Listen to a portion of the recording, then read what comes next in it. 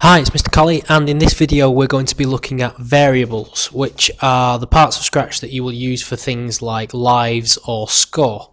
We're not going to be looking at how to actually deduct lives, get rid of lives when you hit a baddie, or how to add to your score, but we are going to be looking at how to make a variable and set it to what you want at the start of a game. So to make a variable, first of all, click the Variables tab here, it's the dark orange one, and choose Make a Variable. The first one I'm going to make is going to be lives, like that. Click OK, and you'll see that pops up there, lives. I'm going to make another one, and I'm going to call it score.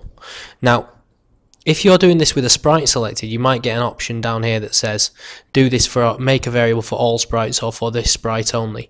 You should choose for all sprites at this stage. Click OK. So there we go. Now, I can hide those variables or show them by taking the tick in and out of the box, like so. I can also drag them to where I want them to be on the screen. But at the start of the game, traditionally, start of a video game, you've normally got some lives and no score. So we need to write scripts to make sure that happens when the game starts. So what we can do here is on the stage, when you're dealing with variables, always put your scripts on the stage.